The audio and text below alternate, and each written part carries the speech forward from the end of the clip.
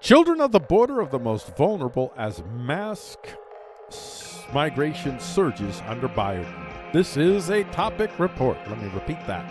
Children of the border of the most, children of the border of our, I should have made, oh, I see what I was doing here. Children of the border, the most vulnerable as mass migration surges under Biden. This is a topic report, and the topic is border kids. That's what we're talking about, border kids. From thefederalist.com, families perilous gamble paying smugglers to reunite kids pays off thanks to Biden policies. That's what families have to do. They have to just kind of hope that the smugglers that they're paying to get their kids in through the border without being detected and put into these little holding pens, hideous holding pens, that they'll get through safely. Parents of additional the people that they're relying on to bring their kids to them safely won't sell them into sex slavery or something else. Parents of additional 61 separated children have been located, advocates say, in new court filing. And this is from dailycoast.com. On the left, this is where I'm somewhat aligned with the left, and well, I think that we Christians, we should be. It's not really as important to, I mean, it's hideous. I know why they're bringing these folks in. I know they're bringing them in to undermine Americanism, whatever that is. And I know they're bringing them in for votes so that they can have unaccountable governments to we the people, and they can kill American Bill of Rights-isms. All of that is horrible, and I'm not advocating any of that, but at the same hand, these are human beings that it's not their fault that they're here. And I won't call them illegal aliens. I won't do that. That's subhumanizing, and I won't do it as a Christian. And I won't want anything but the best for these human beings, no matter what. I want these human beings to live and to be happy and to not suffer in the way that they are right now, especially these children. There's places you can Google it. There's places, if you're a Christian, I would encourage you to give to the groups that are actually trying to help the kids, especially help these kids that are caught up in this mess and rescue them. And I don't care about their nationality or their ethnicity. I care about their humanity.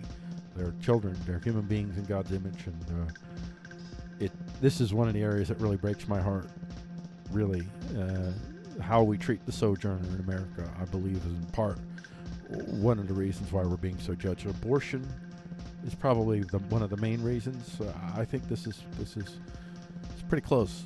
How we treat our sojourners, certainly another reason. Unaccompanied migrant kids crossing U.S. border hits all-time high in March, from France 24. From AlJazeera.com, U.S Mexico border sees 71% increase in migrant crossings.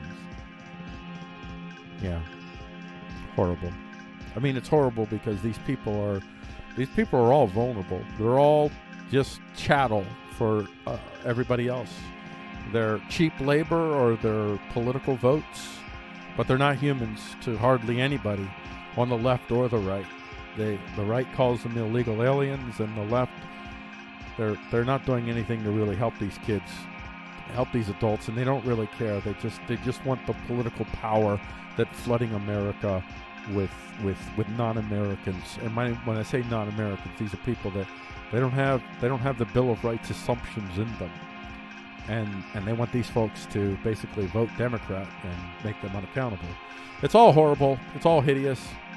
But don't worry, God wins, and be patient.